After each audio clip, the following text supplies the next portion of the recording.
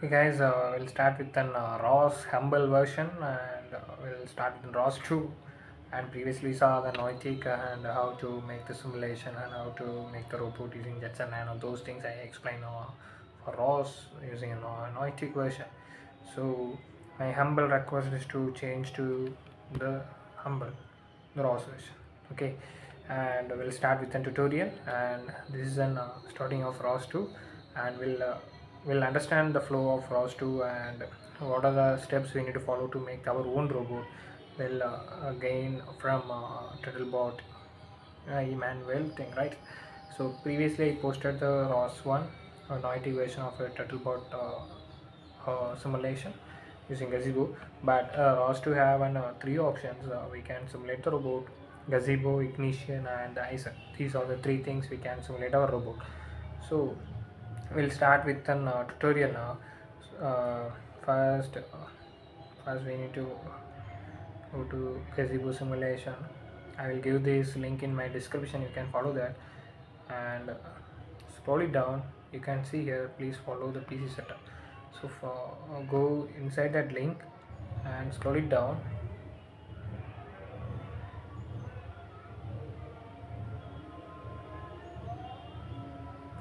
You can see here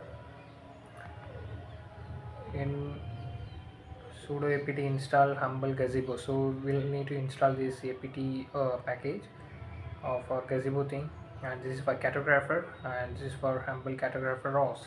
These two packages will be used for the cartographer mapping process slam toolkit. So this is for a nav2 base and the nav2 humble base things will be used to these apt packages to make the navigation in TurtleBot3 and these three apt package for TurtleBot. So these are the Debian dependencies. So next, after follow this, you need to install these things in your terminal. So after this, go to simulation in gazebo simulation. So scroll it down. You may see the steps which they give in their flow. So you can see here I already cloned this repository in my directory.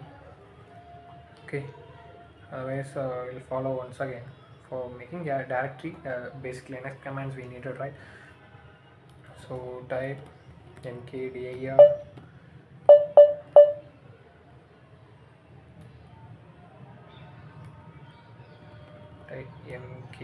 mkdir and turtle, and next, right? Next we need to make a src folder, right?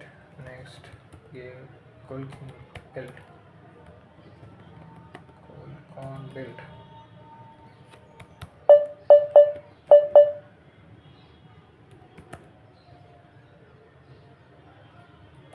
Now you can see I created only the src folder after making this colcon build. Now we have build, install and lab. These three files is created by the colcon build. Next we need to clone this repository.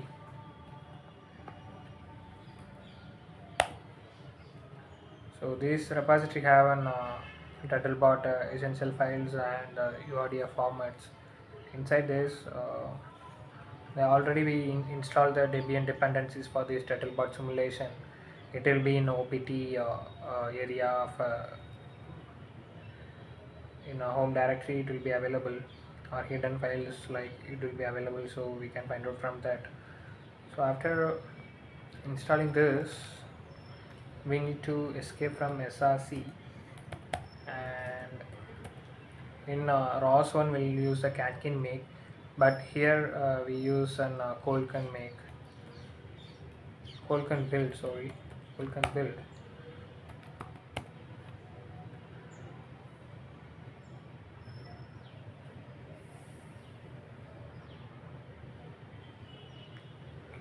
It will be make the files. Is any error is happening, we need to solve, otherwise it will be build the TurtleBot or GitHub file.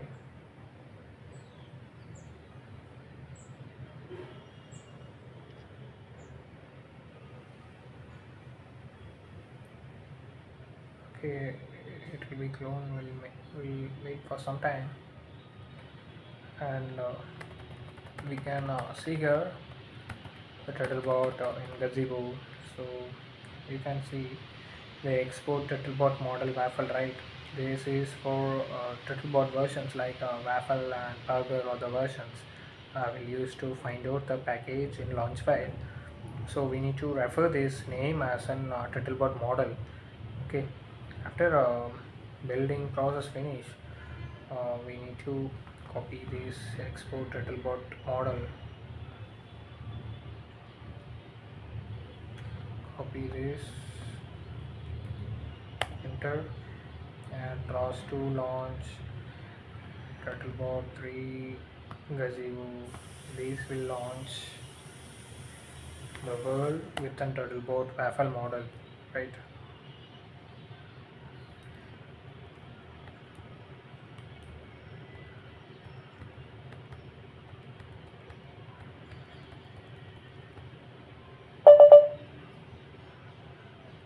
Okay.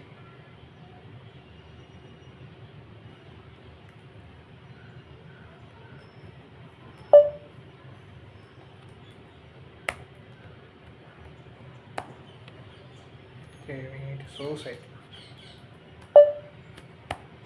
Now source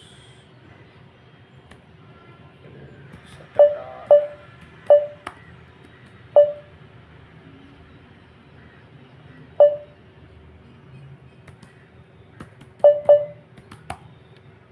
now we can launch.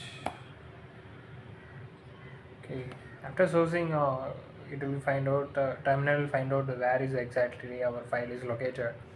So after clone this, after source it, we can launch the Gazebo with a TurtleBot3 and open another terminal and type for in ROS one we'll use the ROS topic list to find out the topics and active topics using this command, right? ROS topic list. So here we'll use ROS to topic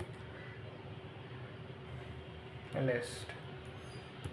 Okay, it will be list active topics in our workspace. So next command, these are the topics running on our terminal. You can see the camera and CMD file and the IMU, ODM, join state. These topics are running on our terminal. So ROS2 node list. It will be list what are the nodes running on our terminal. So camera drive is one of the node to activate the camera operation. So Gazebo is one of the node, and this IMU TurtleBot3 IMU is one of the node to activate the IMU sensor, and this is a differential drive to control the wheel mobility, and the laser is to activate the ladder thing to activate in TurtleBot. So these many nodes will be used for activate the sensors, activate the modules, and activate the wheel mobility.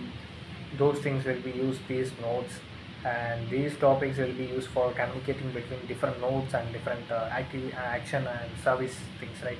So we see topic and node. Next is ROS2 service list. Okay, and these many services running on our workspace, and exactly these three topics is we needed to understand the things. So next is ROS2 action list. There is no action, right? So no problem. We'll start. We launch the Gazebo and we see what are the topics and what are the nodes is running. So go to web browser, scroll it down. You can see here to operate the TurtleBot, we'll use this ROS to run teleoperator3 teleop keyboard. So this command will be used to control the mobility of the robot, right? So okay, go to some error. Okay, I need to follow the which version we launch, right? Import waffle, right? And this is a power. So this can't identify the exact. So now we can launch. Okay, now it's launched, right? Go to go to TurtleBot gazebo thing and click W to forward motion. So now the TurtleBot is moving, right? So we understand. Now you will understand using RQD. RQD is an visualization toolkit to identify and visualize the topics and actions and nodes which is connected between and which is communicated between one and one, right? You can see here teleop keyboard and CMD well, this TurtleBot differential. This is one node, this is one node. Using this topic, each one is communicating. So like that, the differential is on B, and this is our keyboard, laptop keyboard. So this laptop keyboard is sending the velocity and acceleration command to the TurtleBot differential two-wheel driver, and using this communication protocol is like CMD well. So using this topic, the both nodes is communicating, right? And these are the nodes. This is for camera activation, this is for TurtleBot scanner LiDAR activation, this is IME activation. Okay, and we'll see what are the things is available on ROS2 using a ROS topic list, ROS topic node list, and ROS2 service. These many things we understand from this. And in SLAM we'll use a cartographer and use a SLAM toolkit which is used for ROS sample versions. So we'll scroll it down and go to Humble, and here you can see the mapping thing.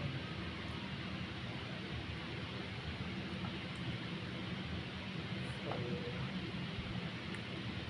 okay, next is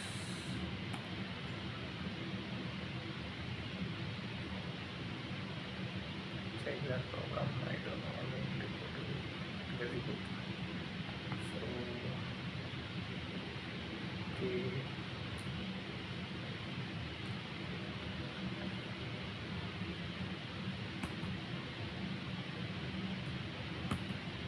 we need to relaunch everything. I think TurtleBot phone drag between what. So once we relaunch,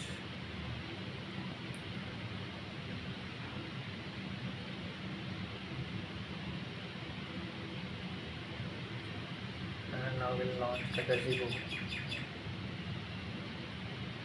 and now we'll launch the ROS and with an cartographer mapping. So you can see here the white, light white thing or light gray thing. So this is the mapping. We'll launch the teleoperation key.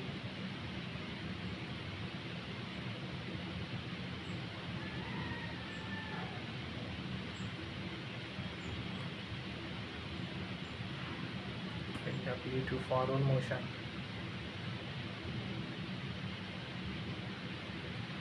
So now the TurtleBot is doing the cartographer mapping and SLAM toolkit. So this is the process we need to follow to make our own robot. So this is a tutorial. You will understand how to launch the TurtleBot and how to do the mapping. So in next video I will explain the entire navigation stack of ROS Nav2. ROS Nav2 and it's different from the ROS1, and different is between TDS and master slave communication in ROS and ROS2. So this is a matter, and we'll start with an ROS2 example using a TurtleBot, and we'll continue with our own tutorial and how to make our own robot URDF model and how to simulate and how to make the robot using Raspberry Pi. These things will be upcoming tutorial. We will understand how to make our own nodes to activate the cameras and LiDARs. Will be seen in upcoming videos. Thank you.